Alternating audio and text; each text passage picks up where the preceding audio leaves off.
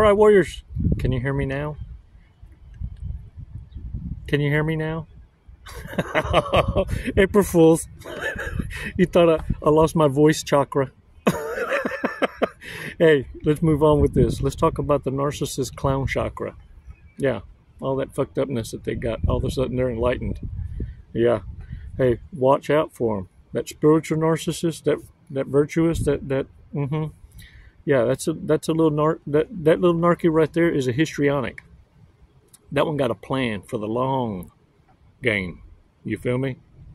Yeah, that one's hunting you down for a lifestyle for the end. E-end. Yeah. Let's take a badass walk because we need to talk about red flags that are consistent, at least, with all the narcissists. You see, not all narcissists are sociopaths or psychopaths, but eventually, see, I believe, this is my opinion, and just by observation and seeing it in family, siblings, and frenemies, right? And what I've noticed is this: they slide back and forth between all those spectrums, between all the levels. And so I found this to be true. Sociopaths and psychopaths are all narcissists. But not all narcissists are psychopaths or sociopaths. It's when they get their ass handed to them, when the player gets played, yeah, that's when they begin to evolve into a more aggressive, if you will, posture. They start hearing voices, you see. Kind of start shadowboxing. Yeah, let's do this. 5 seconds, man. Let's do a breathing exercise. Let's breathe in deep and then release slowly. In that one motion, okay? Instead of holding our breath, right? 5 seconds. Let's do this. Release slowly. All right. Woo. Feel a little tingly, did you? That means you held your breath too long, fool. Don't go blacking out. Hey, look, narcissists red flags that we need to really, really pay attention to. Otherwise, it's going to give you a putazo again. It's going to bitch slap you. Don't ignore it. And this is what kind of the things that I've paid attention to that most narcissists do. And it's once you start paying attention, it's like they talk shit. They talk shit under their breath and then act like they didn't say shit. I ain't say nothing. Fucker. What'd you say? Nothing. I ain't say nothing. And another is they can't let you finish a story without them being the bigger victim or the overachiever, did better than you. If not, because they know you and you know them like that, you know what I'm saying? Well, then they'll have to brag on someone else they know that did it better than you or was more victimistic than you. The thing of it is the disruptious. You see, it can't be about you. Ever. Another thing is they walk ahead of you. They walk ahead of you, not alongside you, not behind you, always in front of you. And it's almost like they find it entertaining to purposely lose you in public. Leave you behind to see if you panic, to see if you go looking for them, to needing a sick validation, right? Do they got you like that? They'll probably even share it. Your most embarrassing moments on the World Wide Web, on the interweb. And you're supposed to take it as a joke. But twist that, and it's all of a sudden not fair. You should have more understanding than that. You know better. You see, warriors, they don't like it when you reverse narcology that. This is why we're sharing these common denominators, these red flags, these traits. And look, they also blame their entire childhood on other people. And that's why they have these toxic behaviors. You even say that. I'm a product of my environment. It's not my fault.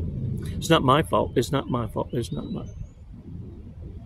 None of it is their fault. They don't like sharing things, but they happy to take yours. And you know what? They don't mind sharing your stuff for you. They have fantastical ideas.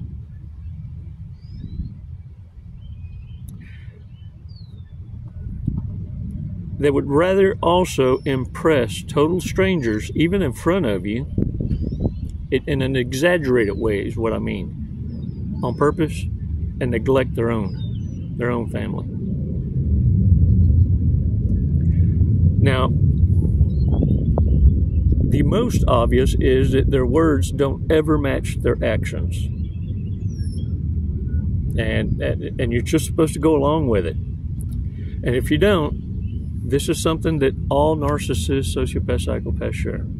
And for some reason, they can't control it. You catch them. Now, some catch themselves quicker as this, but for the most part, it's a knee-jerk reaction that they can't escape. They can't elude it. And that is the stare. It's like a predatory stare. And it screams, I'm going to get back at you. And if you can catch them doing it, they let the cat out the bag. But what they're hoping is you didn't see that in the stare. It's kind of like an intimidation scare. You ever seen a cat stare down a bird off a tree? Just hypnotizes it and it chatters. Imagine the narcissist talking shit under their breath and doing the stare down. This is them psyching themselves out, justifying, watching and observing their next IT, intended target. Once they've identified and justified, you turn into a TI, the targeted individual. And you have to understand that when a narcissist is being nice, they're going to start giving gifts as part of the love bomb to win your trust.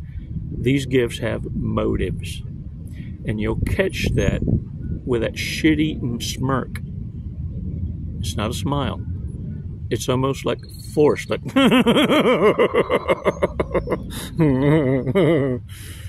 or hidden in that ever so, I don't like hugging, but I'm going to bring myself forth because it's for the cause. Because I need something you got. And it's kind of like, yeah. Oh, yeah. Okay. Okay. And check this out. They're shapeshifters. You can see them as they work a room. Or as you've been in other situations, whether a restaurant, a bar, club, friend's house, employee party, at work, just talking in the parking lot without others and then talking to them with an audience. You can see a shapeshift in their personalities because they don't own one. They don't own one. So they're very adaptive, and so they shapeshift. They're like chameleons. Some people call them chameleons. Or you're a character. Yeah, which one? Their characters are legion. And what fucks them up is when they can't find the right one to personify that interests you, and they get impatient. And you'll see them throw an adult tantrum when they can't figure you out. Some can't help but tell you, what are you looking for? Oh. Or they'll mumble it. You're such a pain in the ass. What do you want? What'd you say? Nothing. And this one is a telltale that freaks you out, and not many of you have experienced it, but if you have, you'll never forget. And that is those individual narcissists that are so desperate to be you that they take on your life stories right in front of you in the conversations with an audience that was there with you, and everybody's catching it. And you're going, the fuck? And then you front it. You weren't there. Dude, I was there. You weren't there. That's my life story. Shut up. Yeah, it's his, man. Yeah, I was just borrowing it, man. And everybody's looking like all kind of fucked upness. What just happened, y'all? Yeah. And they act strong. They can act strong and at the same time immediately play the victim. And most of them are trying to get away with, well, that's just who I am. You know that. That's why you love me. That's why you love me. Yeah. Hey, y'all, check this out. I'm thinking about starting a restauranto on the beach line. And it's going to be called Chico's What the Fuh? Like that. Chico's What the Fuh? I haven't set a price margin on it yet, but it's chicken, beef, and veggie pho. Look, it's homemade. See? And so, and the way you order it is, instead of having to remember what flavor, you just call it by the color. I want the yellow.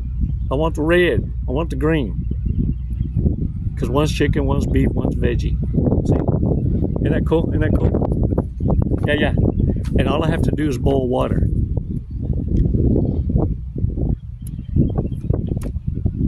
That's it. And look, I even made a sign. Chico's, what the fuck? And be recognizing. Condoms and condiments is sold separately. I want to keep everybody safe. Hey, y'all, let's go over some big mistakes. Y'all ready for this? Y'all ready for this? Look. Chingones mistakes. Come on now. Constantly talks about their exes. Oh, my exes live in Texas. And I think I got one in Tennessee. Refuses to eat anything but hot dogs. The hot dog gobbler. Go collecting that DNA with them chesticles. Allergic to garlic. Vampiro. It's a vampira. Yeah. A bloodsucker. Copied their bio from a used car website. Check this out. Good condition. Slightly scratched. Reliable. Not visible evidence of accidents. And so you better run a Carfax because it might be a total loss. Just a rebuild. Got a salvage title. Clearance rack. Thought I made this shit up, didn't you? Right there. Refuses to wear deodorant. Nasty. Stays at the blackjack table way too long because the drinks are free. Gets relationship advice from Dr. Phil. Serial complainer. All right, y'all. Get out there and own it. And look, I appreciate all your support. The channel is growing. And I appreciate the input, the remarks, lifting each other up, keeping it on topic, keeping yourselves moderated. You see, warriors, narcissists can't stand because their voices aren't being heard. They don't like it when they're not in control.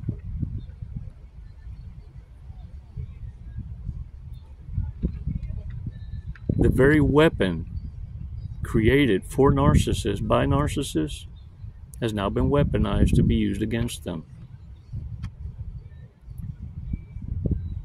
support those content creators that are providing you genuine, authentic healing, and you know who they are. You can tell in their story. They're inclined more to show you and share with you the shortcuts to a path of healing, to where you are self-motivated enough and empowered enough to now speak with confidence and walk in your life without the need to ever hear anyone acting like you're cheering for one side or another. In fact, you feel pity. It's a pitiful sight to see people wasting their fucking lives. There's nothing you can do about it. It's why you had to go through this walk by yourself and learn. You can't force feed this kind of awareness into anyone.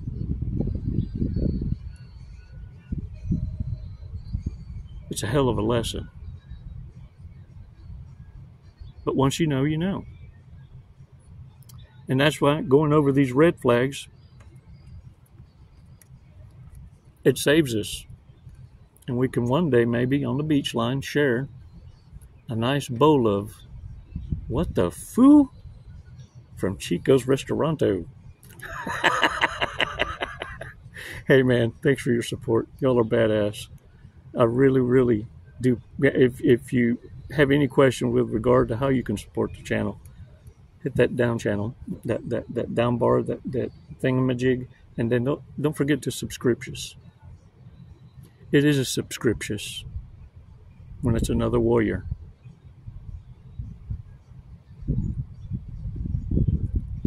Get out there and own it. Lead and live by example. You don't live in shoulda, coulda, woulda.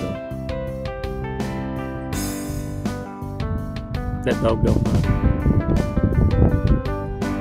It's never goodbye, warriors. It's always until next time. Les mando besos y abrazos. Namaste. Jesse, what are you doing today? We're gonna skydive today. We're gonna skydive. Leap of faith. Hey, that's what this is. Doing it for the tribe, the warrior tribe. Do you know how high we're going? Did they tell you? 14,500 feet. Close. 14,500 feet, yep. And then we're going to be falling at a high rate of speed. Very fast. We're going to be falling very fast. We're going to be falling at 120 miles an hour. Sweet. Have you ever gone that fast before? No, I have not. Okay, are you ready to go that fast? I'm ready. Okay. We're gonna do it today. You got my back. Yep. Oh, I'm gonna get your face, but you know your TI will have your back. All right. What made you want to skydive? What brought you here today? Facing fear. Yeah? Are you afraid of heights? Facing fear head on. No. No. I'm afraid of not trying new opportunities. There you go. I'm afraid of living in the woulda, shoulda, coulda, and I'm not gonna do it. Lead and live by example. There you go. You heard it here first from Jesse. All right, you ready to go? Yeah. Let's go. Let's do it. Woo!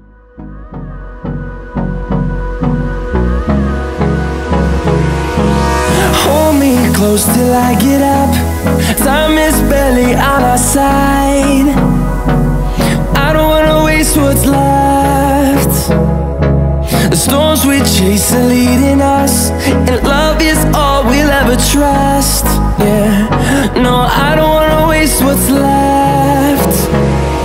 And on we'll go, through the wastelands, through the highways, till my shadow turns to sun rays. And on we'll go, through the wastelands, through the highways, and on we'll go.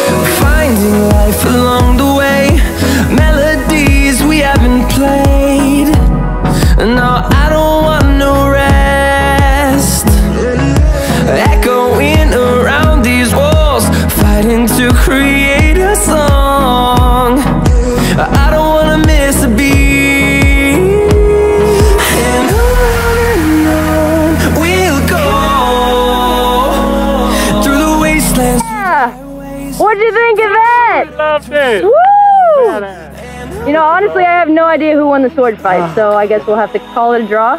There you go. We'll have to do it again. All right, when are you gonna get your license now? I'm gonna work on it tomorrow. I'll be back.